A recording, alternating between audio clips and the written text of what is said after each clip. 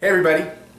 So if you saw my Whole Foods haul yesterday, you know that my parents are coming over for dinner tonight, and I'm planning on making filet with a red wine sauce with mushrooms and roasted garlic, and also some corn on the cob that we're going to do outside on the grill.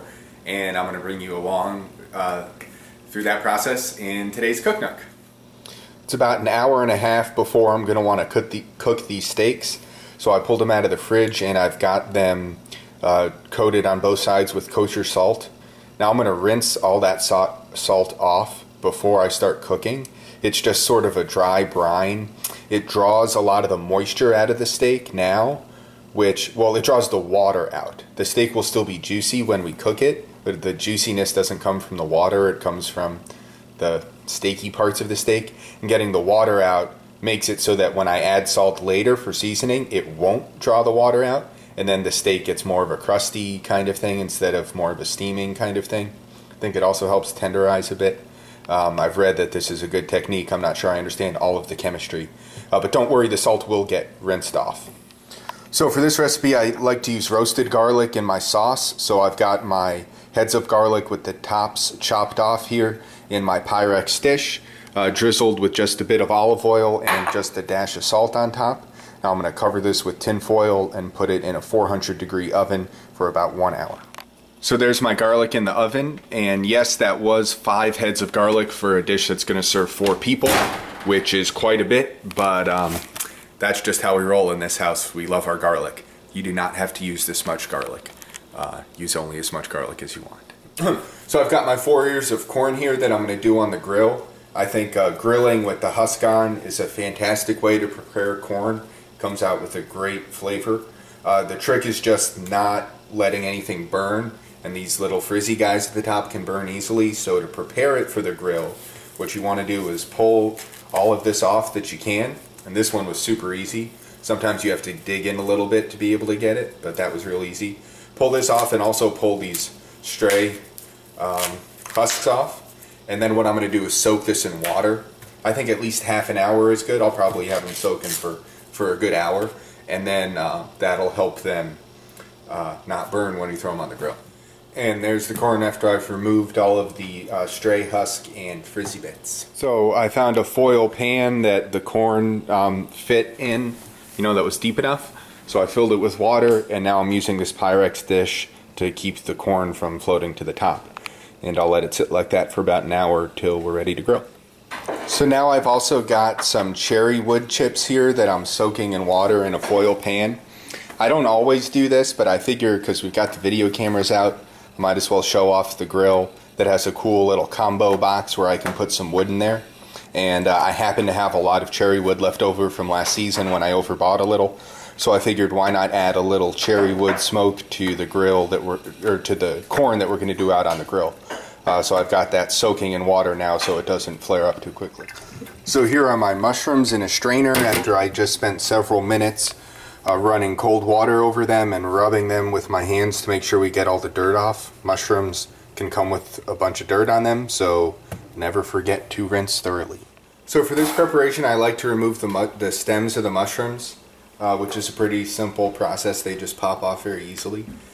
These are obviously edible, but they're not nearly as tender. And for the way I'm doing them today, I like to remove these, so I'm going to get that done now before my guests arrive. Alright, so here are my steaks. You saw the salt brine earlier. They sat in that salt for about an hour and a half, and then I rinsed it all off. Literally just put them under running cold water, rinse it off, pat them dry with a paper towel, and I'm about ready to cook them, so now I've just given a light sprinkle of salt and pepper on each side. Okay, so you guys saw these cherry wood chips before when they were soaking in water. What I've done is I poured them in a strainer to get all the water out, and then when it was empty I poked several holes in the bottom of my tin foil, and now I'm going to put them in my grill. This is sort of a cool feature of this grill that I've got. Here we go. So I've been preheating it for a while at medium heat with the gas on, but it's got this drawer. I don't know if you can see. You can see the flames underneath, and there's this drawer that's right above the flames. And if you wanted, you could do a fire that was all charcoal or all wood. There's different kind of inserts here that you can put in to make it less to make the gaps smaller, but what I'm doing is just putting this pan of soaked cherry wood chips on top, and I'm going to slide it in there when I put the camera down, and these will just add a nice gentle smokiness to the corn. So I just did a light spray of cooking oil onto the grilling surface, and now I'm adding the corn that I recently removed from the water. And this will take about 20 minutes on a medium heat, and you want to make sure you turn them every 5 minutes or so. There we go. Alright, so I've got just a little bit of olive oil in my pan on relatively high heat. I've got it on 5 and I've let it preheat nicely, and now I'm going to add my fillet. And that is the sound that we love to hear. Now, I highly recommend a non-stick pan if you're doing this recipe. What we're going to do is deglaze this pan with red wine later, and all of the crusty, steaky goodness that's left behind by the cooking really adds a lot of flavor to the sauce. So it depends on how thick your steaks, how long this is going to take. It's going to be probably 4 or 5 minutes a side. We'll see how it goes. So if you notice, I actually have 4 fillets of fairly different sizes here. I had intended to get this giant one on there first for a couple minutes, and then add that one, and then that one, and then that one, but I sillily added them all at once. So I'm just going to take the small one off first and try to make sure they all end up at the same temperature. By the way, here's the garlic after it roasted in the oven. I ended up having it in there for almost an hour and 20 minutes. After about 50 minutes, I just check it every 10 minutes because you don't want it to get over roasted. It gets crusty and hard. You want it to be nice and soft, and this just kind of gentle brown color, which is what we've got going there. So this is never an extremely graceful process, but I'm going to show you how I harvest the roasted garlic. This has been out of the oven for a good 15 minutes, so it's not quite so hot. And I take a paper towel and fold it over once or twice, and then just pinch the garlic kind of from the sides and the bottom and squeeze it all out onto this plate. Let's see if I can do it so you can see. Sometimes you get a few pieces of, the garlic exterior in there, but that came out reasonably well. Just grab that guy and some beautiful garlic. And that's what it looks like once you get all 5 heads harvested. Alright, so I got a few things going on, but I think it's been 5 or 7 minutes since I put this on, so I'm just going to give the corn a quick turn. And they're looking pretty good. So it looks like it's a lot hotter back here, so I'm just doing a quick little rotation. And I should have put the wood on a little sooner. It's not quite smoking yet, but it'll kick into gear in a minute. So these are the mushrooms with the stems removed, and what I like to do is just chop them all in half. It's not that interesting. You just chop them in half. Not quite sure if that's getting in the camera. There you go. So I'm gonna chop all these up. So it's been close to 5 minutes for these steaks. I think the smallest ones are ready to be flipped anyway. Got a nice browning going on. Let's see. Now this one is super thick. Gonna give that one another minute. This one's a bit thinner. I'm gonna flip that one. Give those other two another minute or two. Alright, so I gave these fat ones another couple minutes, and now I'm gonna flip them too. Looking very good.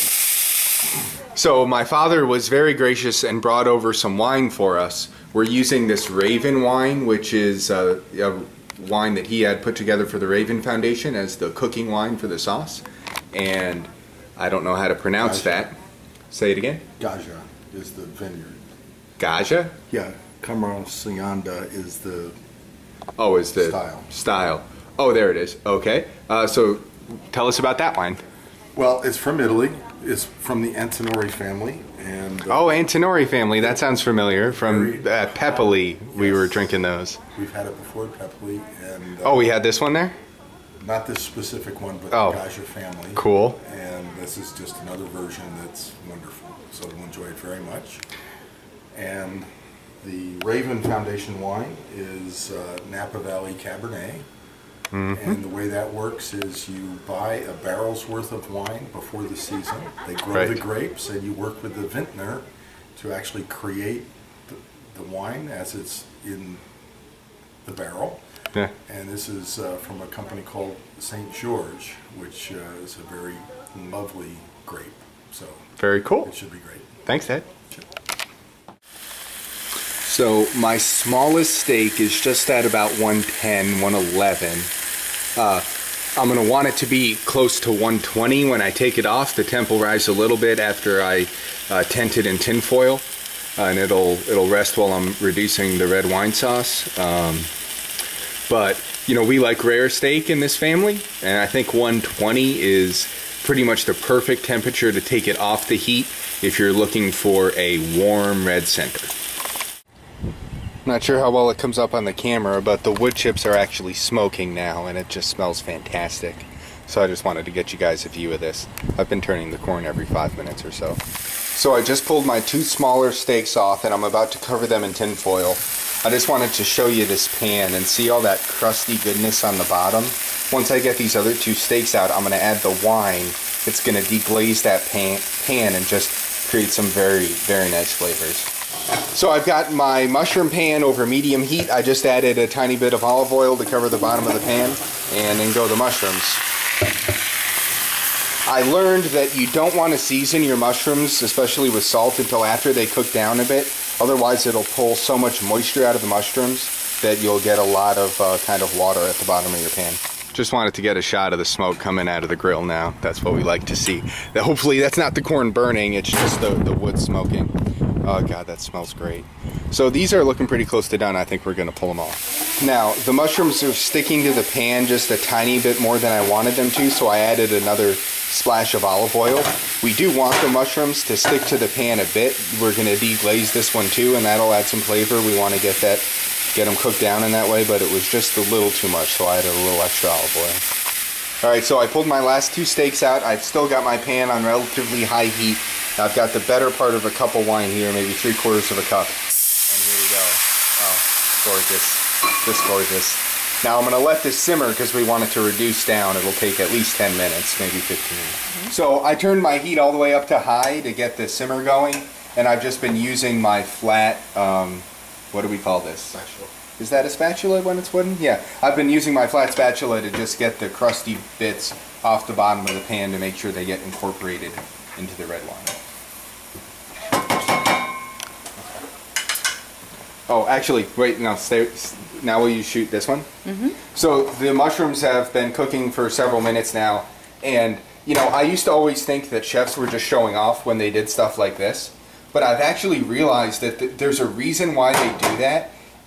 Instead of pushing the mushrooms around with my spatula and getting just kind of a random turn, when you do that flip, you always move, you know, mushrooms evenly from one end to the other, and you get a more even cook that way.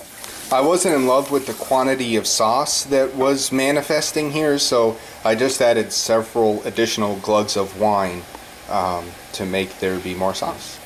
Almost forgot that we do want to add some butter to the sauce. We'll call that a tablespoon, more or less. Slightly more, perhaps.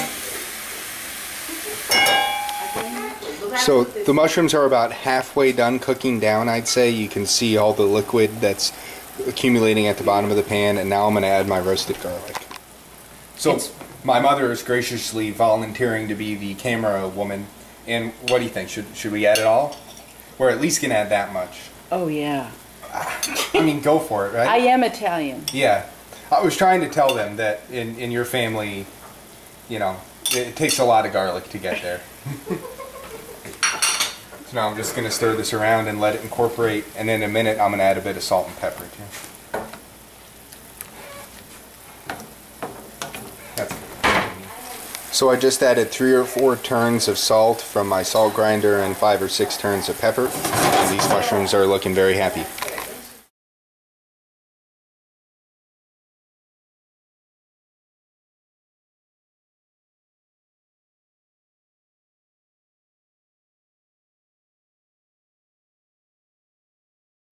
So this is what the mushrooms and red wine look like now that we're ready to serve. Here's Jennifer filming my coconut. Got the corn, got the steaks, and the mushrooms. So we're just having our first bites, but my mother seems pleased. That's what we want to see. I don't think anyone got into the corn yet, but the steaks are looking good. The mushrooms and the sauce came out well. Wait. Okay, tell us about the corn. It's very sweet, and the texture is just right. You didn't mush it up or anything. Oh, fantastic. Are you getting any of the grilly smokiness? Yes, and it's juicy. Nice. You know, I was, honestly, I looked at the corn, I said, there's no way it's good. I looked around at all the other vegetables. I was going to do squash, and I thought, it feels like summer, let's do some corn. Peeled it back, it looked okay. Did it say where it was from? If it did, I didn't see. You didn't notice. Oh, it's excellent. It's certainly not Illinois corn. Probably not. That much we know. Yeah, fantastic. Wow, so, I just had to get a shot of the clean plates because it's a beautiful thing to a chef. I always, I love watching Restaurant Impossible with Robert Irvine, where he does overhauls of restaurants, and chefs are used to getting all of their food sent back all the time. Oh. And then they finally have a night after Robert helps redo the kitchen where all the plates are coming back empty, and it's extremely satisfying. And I feel like that at the moment. So yay. Yay!